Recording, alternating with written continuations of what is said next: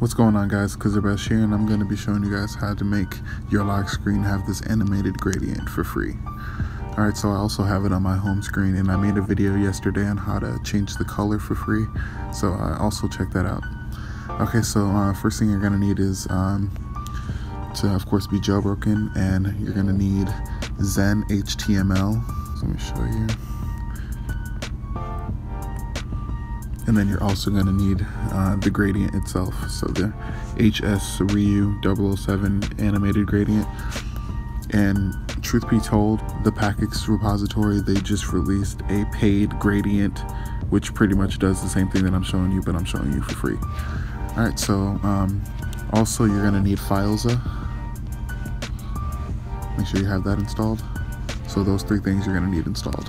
Alright, so once you have all those installed, you're going to want to head over to Fileza. And what you're going to want to do is head over to var.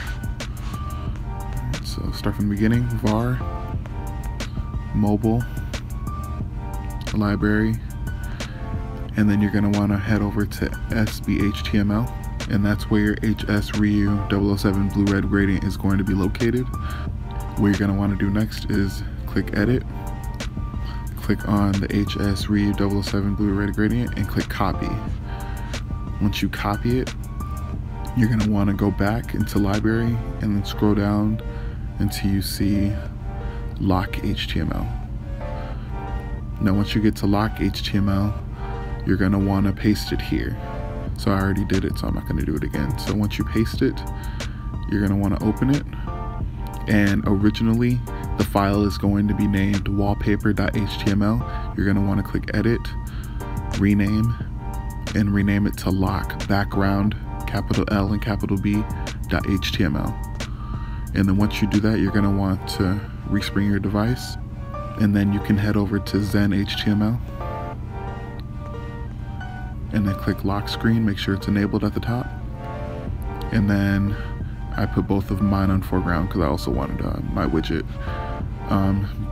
But you click add widget, and then you scroll down, and you should be able to see the HS-REU widget right here. And then once you click on it, you're going to be able to enable it. Alright, so once you enable it, you can go back to the lock screen, and that's going to be your gradient. Alright, well that's it for this video, and I'm going to catch you guys in the next one.